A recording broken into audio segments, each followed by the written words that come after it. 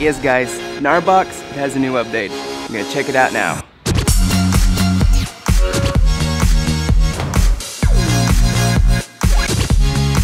So as you could see in the intro, what they're bringing now to the GNARBOX is a file manager.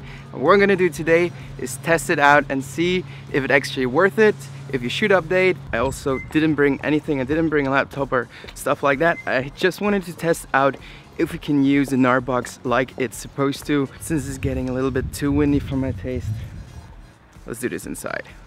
Welcome back guys, now we're inside here. You see a little bit different things. I got some new lighting, got a new lens on there. It's a little bit more wide. Yes, you can see that. Let's put it like that. Something really cool about this is that you can now use drives more than 128 gigabytes, which is pretty essential for every photographer and every videographer and everybody out there, since, well, these are just old drives from me laying around storing all of my footage, and I mean those are already more than 1 terabyte each. It really opens up a whole new workflow. With that, we can go through all of the folders and all of the files which are on those drives, making backups securely and making them how you want to make them. Also, if you're using Listview, you don't have to wait anymore for all the indexing to happen. And if you own a GNARBOX, you know what I mean. It takes a lot of time to do that, especially if you're like me, you have tons of footage stored on those little SD cards.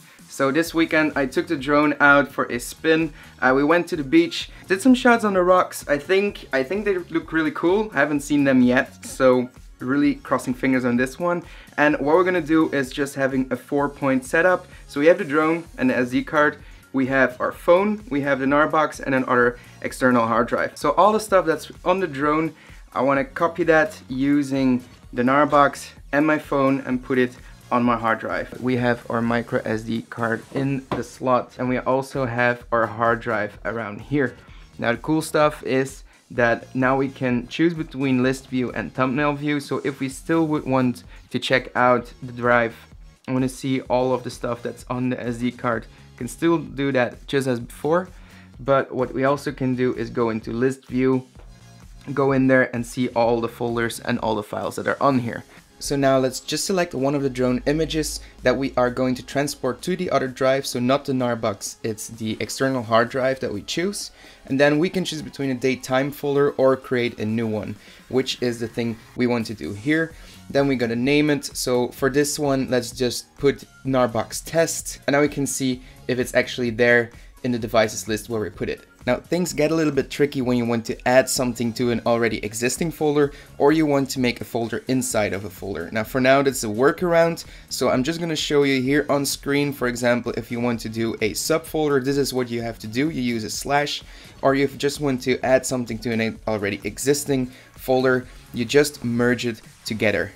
Now I talked a little bit with the team about this, and they assured me that in the next version this will be a lot easier.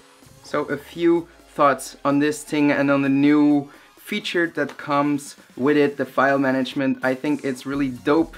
As I said you before, the last feature, the batch export, is also really cool, and it helps so much with all of the stuff you do. I'm not worrying about taking my laptop with me anymore if I'm going out on a shoot. I just take this thing, make sure I have a couple of hard drives on there, and I'm good to go. Plus, if you are a user of the GNARBOX, you already have one, go to the GNARBOX page. I'm gonna link it down in the description below. They have some do's and don'ts which you shouldn't do and what you should do when using this feature. Also the rate at which these updates are coming out, they're just killing it.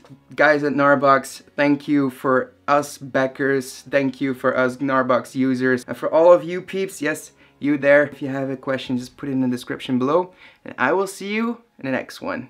Stay creative, inspire yourself.